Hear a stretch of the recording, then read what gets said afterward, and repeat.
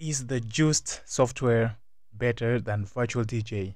Let's find out. Hi there, my name is Kaysam, and this is going to be a honest walkthrough on this Djuced software that comes with the Hercules DJ controller in comparison to Virtual DJ, and it's going to be up to you to judge which one of them is better for you.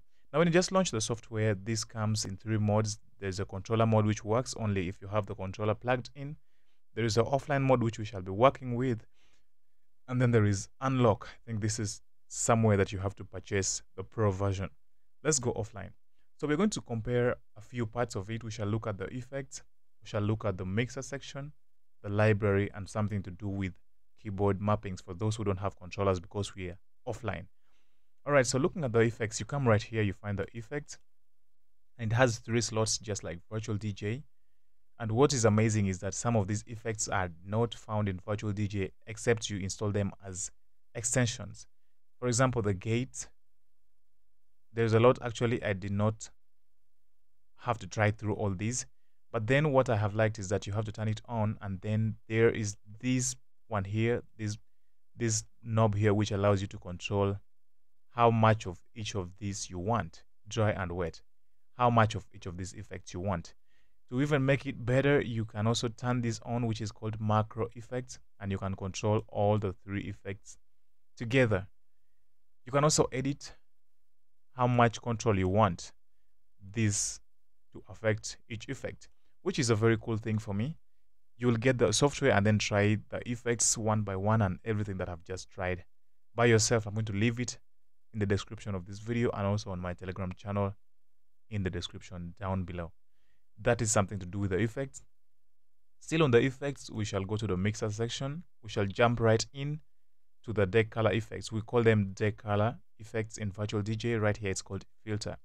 It also has some nice effects here. Actually, let me just use this deck too because they have sample songs already loaded.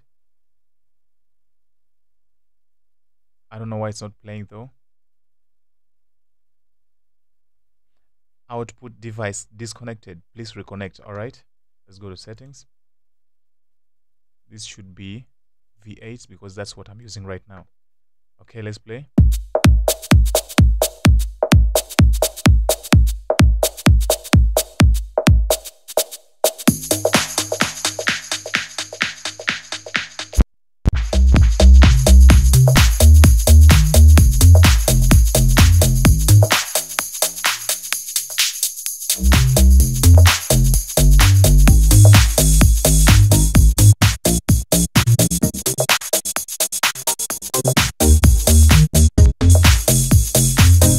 Has some amazing effects right here.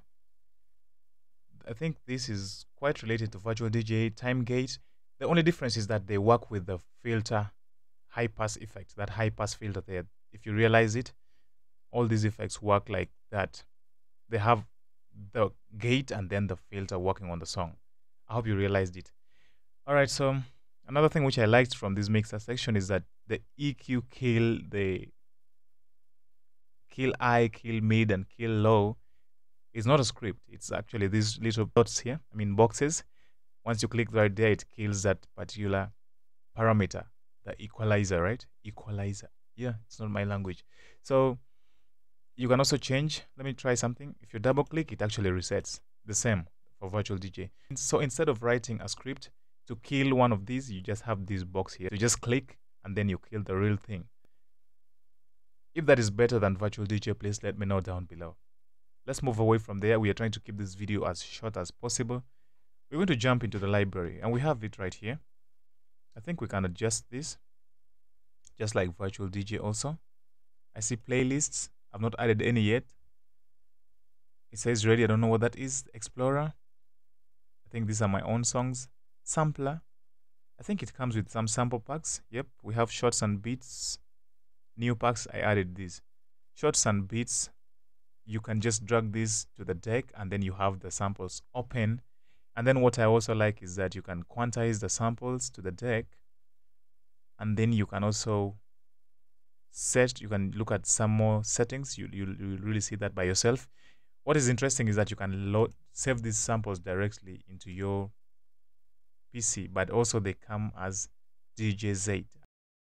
And then Still on the library, we have a connection to Apple Music. Yep, I think you need to have internet to access that. Tidal and all that. This is still pretty much the same as Virtual DJ. Something that I haven't liked before we leave this interface, this real deck here does not, the jog wheel doesn't scratch if you're using the mouse. It only works if you drag the waveform. Once again, it's not putting out sound. I really can't tell what is wrong at this moment. I think I have killed all this. Wow, the interface is quite tricky.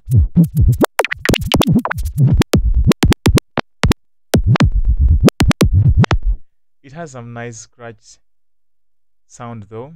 I think the scratch sensitivity is cool. This would be nice for those who want to scratch on keyboards. I don't know. Let's just move away from here. I think I'm trying to be fast. It has something to do with MIDI. I haven't seen Virtual DJ telling this on the outer part of it. Let's go to the settings right away. So where we shall be going next is something to do with keyboards. There is mapping and then there is keyboard. Mapping, I think, is for controllers, and now we don't have a controller connected, so we can't do much with it. We can only import any mapping that we have. Let's do the keyboard thing. So if you look at this, it has a simpler language to understand than Virtual DJ script to me, because you can only say channel, you name the channel, and then you name the action, whatever it is. For example, channel 2, which I don't know, by the way. I don't know channel 2, is it deck 2 or deck 1? And then the action is equal to browser load deck value is equal to auto. The channel is 2, the action is browser load deck, and the value is automatic. You can take your time and understand that later.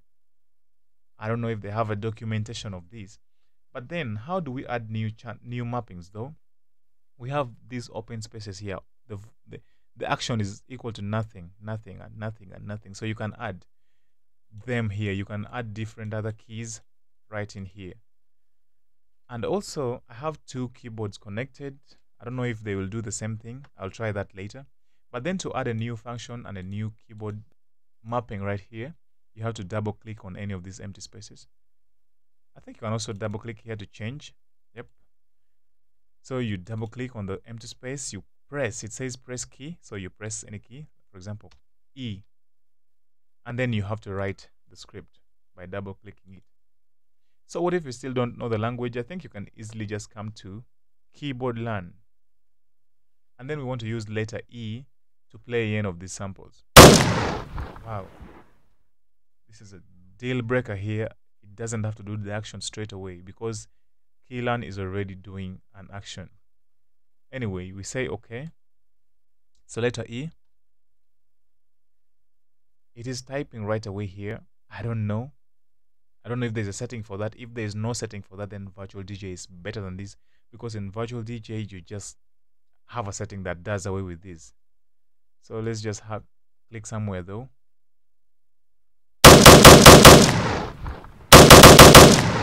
So letter E is working. Let's try another thing.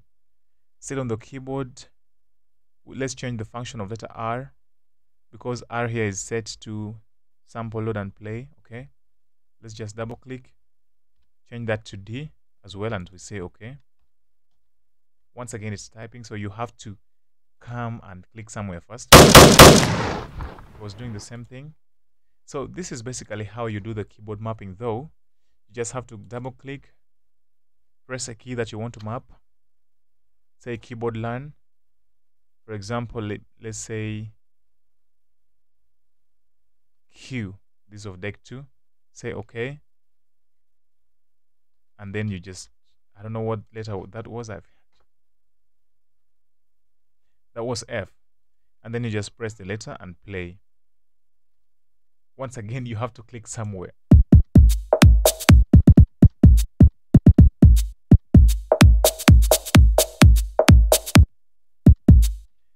I think there is a lot of settings to explore though. Yeah, the keyboard mapping for me is quite easier than Virtual DJ. If you're somebody who doesn't want to write the script and all that, you can just do the keyboard mapping. But I think there are other settings to explore. I think for the interest of time, we're going to maybe do a part 2 of this video. We don't have to make it so long. There is still the crossfader, more settings on the mixer. There is audio settings. We have to really talk about this. Thank you so much if you've watched up to this moment. I think by now you can tell whether this is better for you than virtual DJ, or virtual DJ is still the game changer for you. Thank you so much for watching. Please make sure you subscribe, share this video, leave a like, leave a comment. I will see you in the next one. Peace out.